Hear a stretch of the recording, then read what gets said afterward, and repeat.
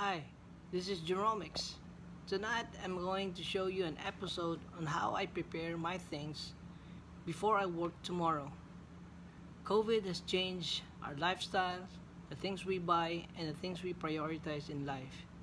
For me, as a healthcare professional, my health comes first, and the health of the people I live in this house.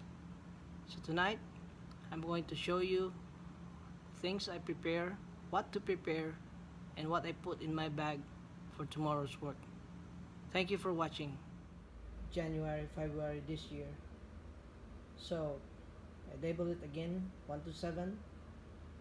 And when I step out of the house, I use a N95 basic nano mask or any of the surgical masks I have, and or this fancy new ones. This is made of silicone. As you can see, it has replaceable filters, which is N98 or N95% filtering effect. For those of you who have allergies with the materials, this is a good option for you.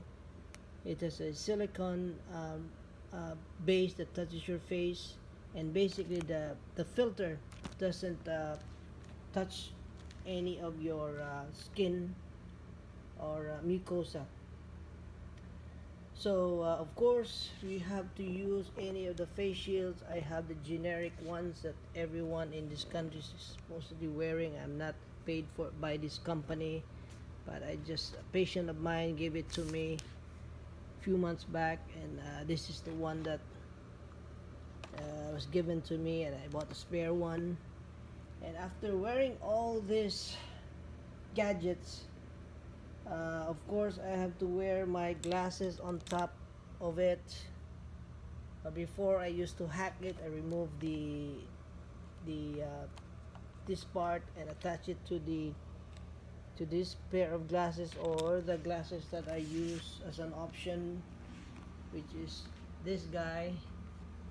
But the problem with that system is that these guys sort of like the hole tend to loosen after many uses. So what I do, I just wear my thin pair of glasses with a very thin temple, so it doesn't look, and it's invisible, so when you wear it doesn't look so goofy and so cheesy at all. So what happens if you live in a tropical country, and then you wear glasses? Of course it fogs up and it becomes so hot. Of course, this fan I purchased in Tokyo comes handy. So let's go to the next part of the stuff that I have. So either of these, okay? I don't wear both of it, just whatever is clean. And guys, try not to if you can use reusables now. The world is getting filthy with all this trash due to COVID-19, with all the disposable surgical masks. Let's try to save Mother Earth. Okay, moving on. I have this painter's industrial type of mask, the half mask they call it. This is the 3M 6200 model. It was despised before because it has an exhaust valve. So if you can see, I removed the other filter on the other side, because this is like upgrade version, because there's like these guys developed like with using 3D printing technology, so I can use my easy flow system, which I'm gonna use. I'll show you guys in a little bit. So you can see the hose is now can be fit into the adapter of the 3M half mask system.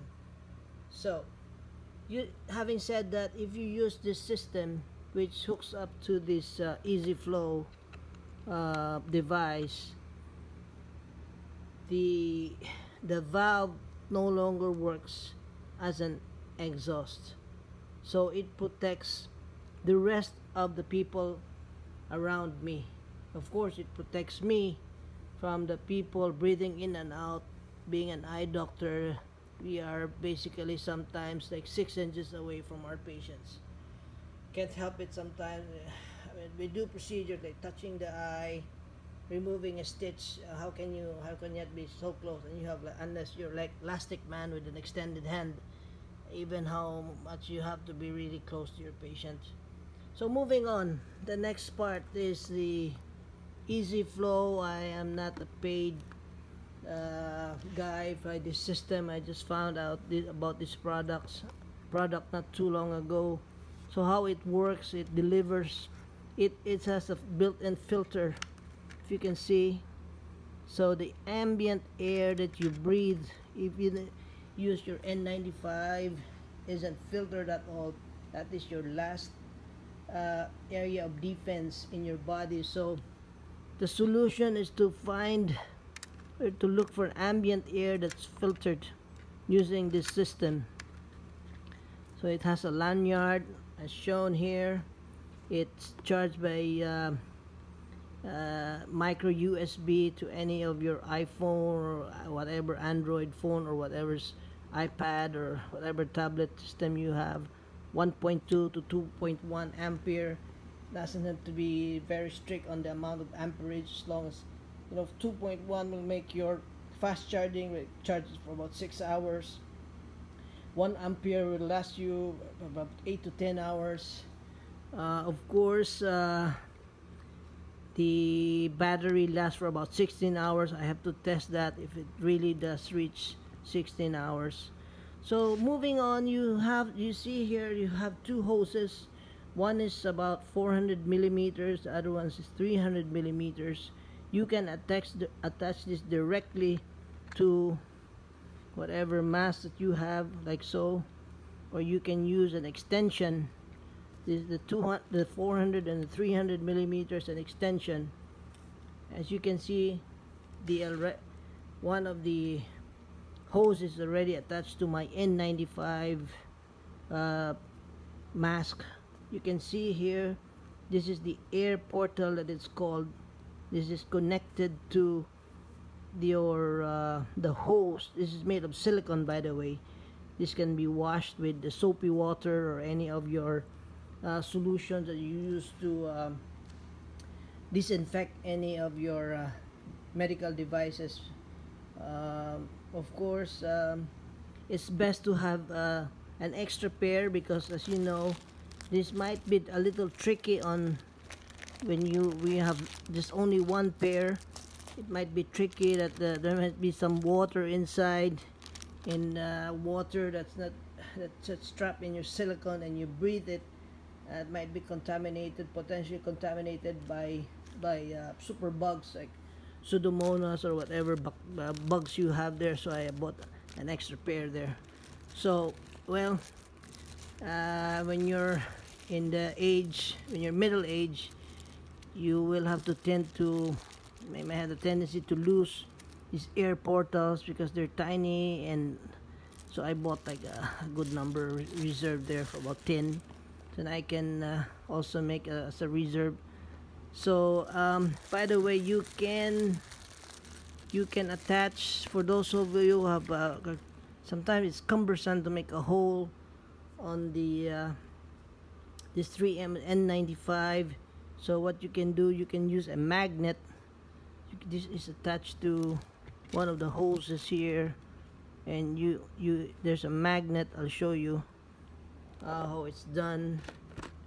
Let's focus on that again. So if this is the hose, and it's sure like a strong magnet, and attached to that,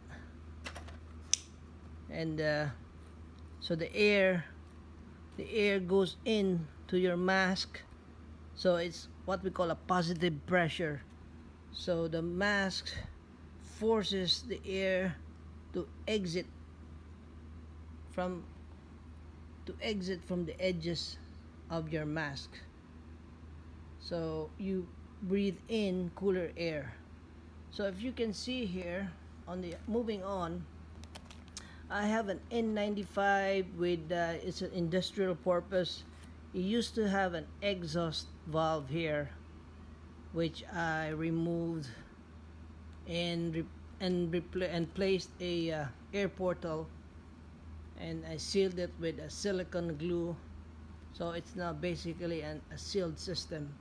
Now I can still use. I have 2 boxes of this N95. I hate to go into waste because I don't want to be selfish and continue using this myself protected, but everyone beside me isn't protected. I think that's pretty selfish if you do that. So moving on. So what else do I have in my bag? Of course, I use hypochlorous to alcohol tends to dry up your skin. So this is hypochlorous. This is vinegar and salt water which undergoes distillation and electrolysis. So I don't advise you that you make your own on that. So this is 17% ethyl alcohol in a sprayer, or I just hang it in my pocket. And then of course on top of the N95 I use a regular surgical mask like so, as you can see. So I dispose of this every day. And then of course I can use this, put it in a bag, so this is easier to sanitize. Or I can use this. I have a UV tote box which can disinfect all of these except the N95. Is not advisable to use a UV with an ozone producing system. So moving on, I also have some dry artificial tears, lac refresh, to because all of this, there have been studies showing that mask and everything induces dry eye. And what else do I have in the car alone? I use hypochlorous. So this guy emits aerosol, hypochlorous aerosol. So immediately within the car after work, myself and the rest of the things I bring from work is already sort of like sterilized. So what else do I do immediately after work? I gargle. I'm not paid for this. You can use Listerine or Bactidor or any of the non-alcohol based products to kill the virus, what you've inhaled and that stays in your oral cavity. So I also monitor myself. So after, if you're in the operating theater, operating room for a good number of hours, you tend to be hyped.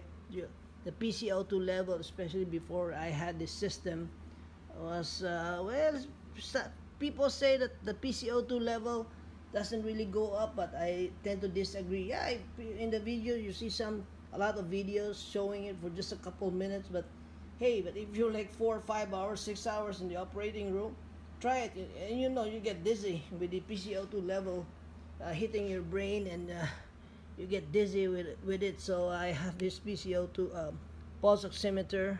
It's cheap, and I also chew gum to make my it's nasty when you wear a mask and you hardly talk. What happens is that your saliva gets yucky, and especially if you eat in between your work. So try to have some kind of gum with some forgot the name of the chemical without your readers. So what else? Finally, I have my UV wand here. So my whatever ball pens, cell phones. At the end of the day, I wand them with UVC. Of course, guys, most of those cheapy imports don't provide your goggles on. So a word of warning from an eye doctor: you have to wear a must. You have to wear a UV protective goggles like so, or as you can see, my glasses here is actually, my pair of glasses are my pair of glasses are UV protected, so sometimes I forget this, or wherever I put them, I use them and I'm fine. Of course, you have to avoid your skin. You don't want to have a skin cancer after all this COVID, and you end up how many years after you end up knowing that, oh yeah, in hindsight, I used a lot of those UVC. So if you can see, looking back there, how COVID-19 has changed my life, and the things that we buy to protect ourselves and our loved ones. It's amazing, isn't it? So I'd just like to share to everyone who's interested in what I do, how I prepare myself before a day's work, and of course, it's a no-brainer. At the end, upon going home, I leave my shoes outside of the house. It stays there outside. Of course, 3 days after, theoretically, the virus is killed. Of course, we all know that the virus just needs a host, so it doesn't survive on its own. So of course, we also have like those mats that are exposed with bleach, so we step on it for a couple minutes, just leave our shoes outside, and of course we take a quick shower, shampoo and shower. When you go home, wash your hands. Most important thing, guys, you have to wash your hands after every step. When you remove the filthy stuff that you brought home, this is the most important thing. Either soak your hands thoroughly with some disinfectant like 70% alcohol or the hypochlorous there, or wash your hands for 30 seconds to a minute. You do yourself a favor and the rest of the household members that you have. Thank you for your time, for listening to this lengthy COVID-19 hack or lifestyle change that I have. Thank you. Have a good one and be safe.